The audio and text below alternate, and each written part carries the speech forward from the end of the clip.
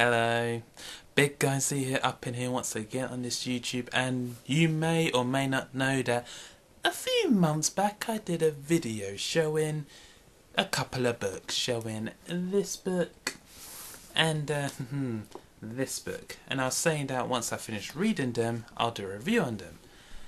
Well, I have finished reading this book, but I'm still reading this book, so I should have really done a review on this like ages ago, and then I kind of forgot about it until someone on YouTube sent me a comment saying, "Hey mate, I'm waiting for this review, like when are you gonna do it?" And I'm thinking, oh right, the review, so I'm just gonna do it for you right now. So I'm gonna be on this one today because I'm currently reading the other one, but this is the Spook's Bestiary, or John Gregory's Bestiary. It's from the Spooks book series or the Waterstone Chronicles series.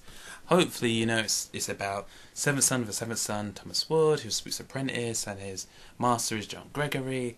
But I must warn you, this book, you will only fully enjoy it if you've read the other Spooks books. They either look like this, or, hold on a second, edit, or they'll look like this. These are special collector's edition, newer editions. So read those books first, if you can, or start reading them, then go into this one, because this does contain spoilers of the other books. So I'm just warning you. And this review will probably have spoilers as well. But the main gist of this book is great. It's not a storybook, it's got stories in it, but like it says on the front, it says, "My Guide to the Creatures of the Dark, Notes, Tales and Lessons on how to contain them and how to survive." And that's what it is. It's amazing. I mean, the pictures are frightening, but they are amazing. Where is that picture? I mean, look at this. This is an angry stone chucker. I mean, look at that. I mean, that's just amazing. Like, the illustrator is awesome. Like, brilliant. So much detail. It's like he actually was like drawing the stone chucker as he was doing his thing. It's almost like the author Joseph Delaney actually got this book, opened it, and actually got his hand and went in and was like, "Let go, Mr. Gregory, let go," and actually did that. That's what it's like. It's just how it's, it's got all the details of all the monsters and how to deal with them, how to bind them or how to slay them. It's got some of the stories. It's even got like notes from previous apprentices, not just Tom Ward. There's some notes on Tom Ward as well, but other apprentices before him.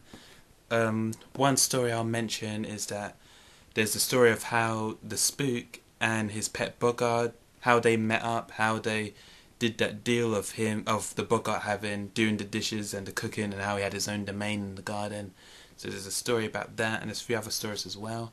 But just to quickly round this up, if you are a fan of Spooks books and you want to know more about the monsters or have an idea of what how they look like, because sometimes it's hard to imagine them, but seriously get this, but you will not regret this. It's really good. It complements the series really well. It's the perfect companion for this book. So yeah, if you've got the book, let me know what you think. Comment below how I did and how I reviewed and stuff, and hopefully I'll review this one, Spook's Nightmare Collector's Edition. Hopefully I'll review that as soon as this is done, and I shall see you guys very, very, very soon, and well, until then, laters.